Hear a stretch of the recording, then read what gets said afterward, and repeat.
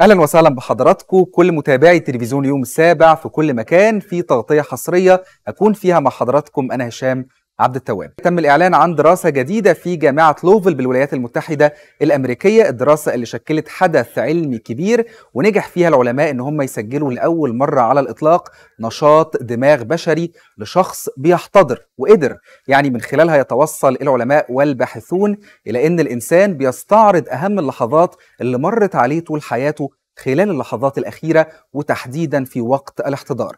الحقيقة أنه من وقت ما تم الإعلان عن الدراسة بدأ زميلنا رامي نوار في البحث عن الدكتور أجمل زمار جراح الأعصاب بجامعة لوفل بالولايات المتحدة الأمريكية، وهو صاحب الدراسة الأولى من نوعها، عشان بالتأكيد نجري معاه أول حوار في وسائل الإعلام العربية ويحكي لنا التفاصيل.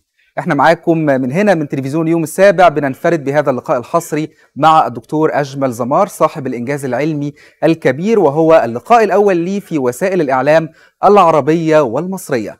Thank you so much, Dr. Zemmar, for being with us. Thank you for inviting me. Thank you. We would like you, Dr. Zemmar, to tell us more about yourself and what exactly inspired you to work on this study.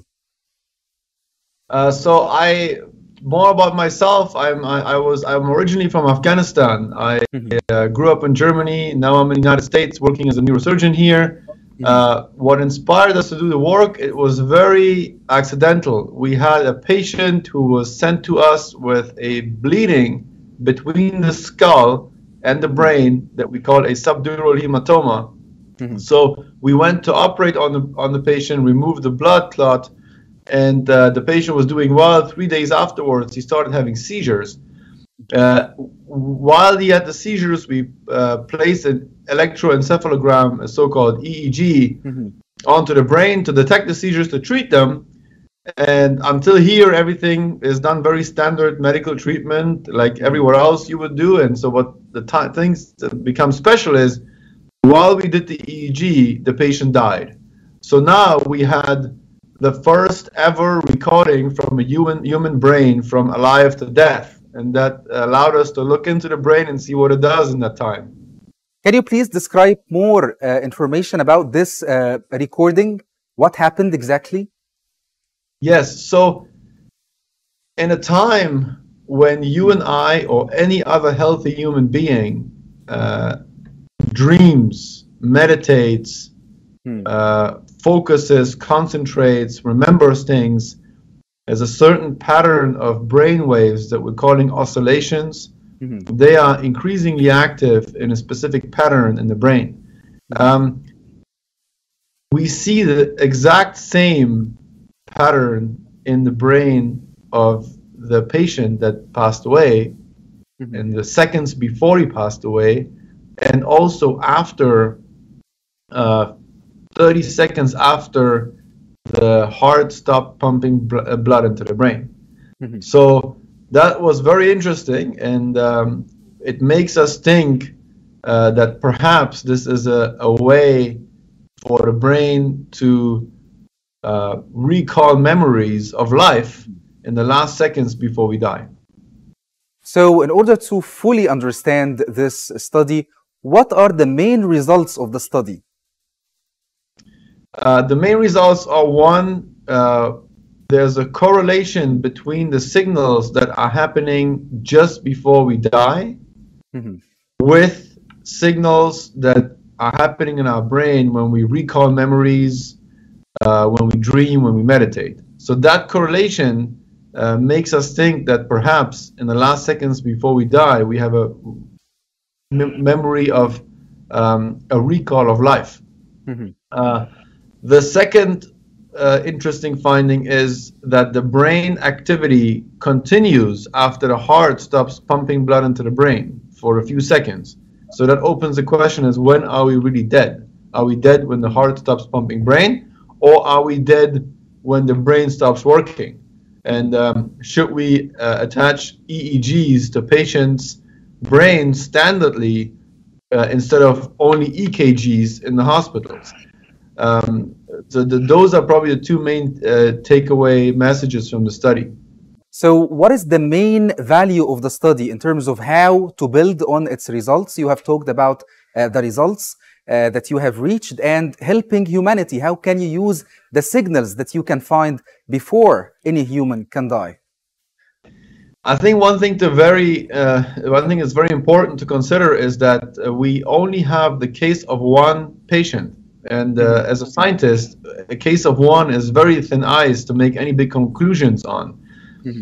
On the other hand, there is these correlations that I mentioned earlier. There's also correlation to animal studies that had been done prior to the study, and they show some similar findings.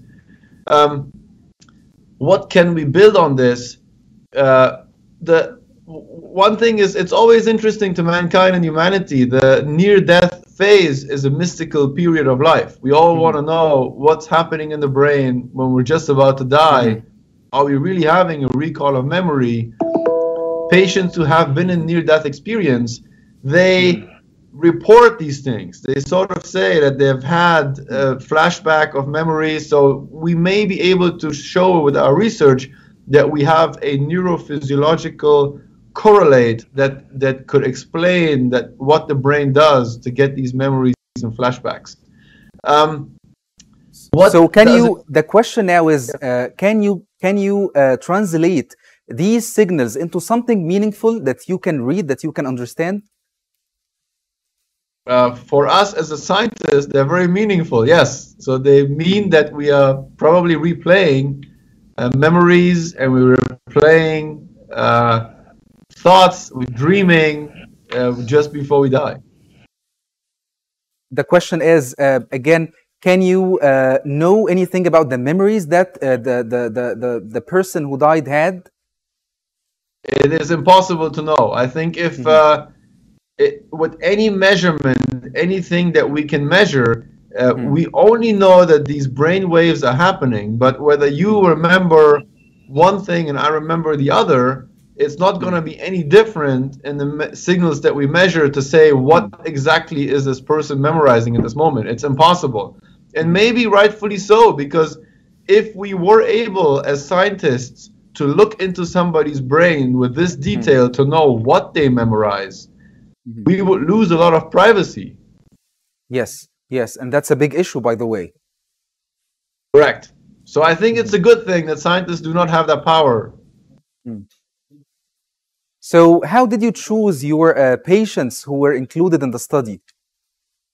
It is just one patient, not many, and we didn't choose, or we didn't plan a study. It was just by accident. The patient had a bleed, came to us, we removed the hemorrhage, and then the patient ceased. It was totally by chance. Yes. Can you finally tell me more about the team who worked with you? Yes. So there are three main people who did this. One is Raul Vicente, a professor from Estonia, computational neuroscientist, a very good friend of mine. So we've done this together. And the other is Michael Rizzuto, who is in Vancouver, Canada, who also has been working a lot with us on this. So the three of us have done the main portion. And then there's many other authors that have given the inputs and help to the study. The names are on the publication. Thank you so much, Dr. Ajmal Zemmar. Thank you for being with us, and thank you for all the information you give. Thank you. You're very welcome. Thank you for having me.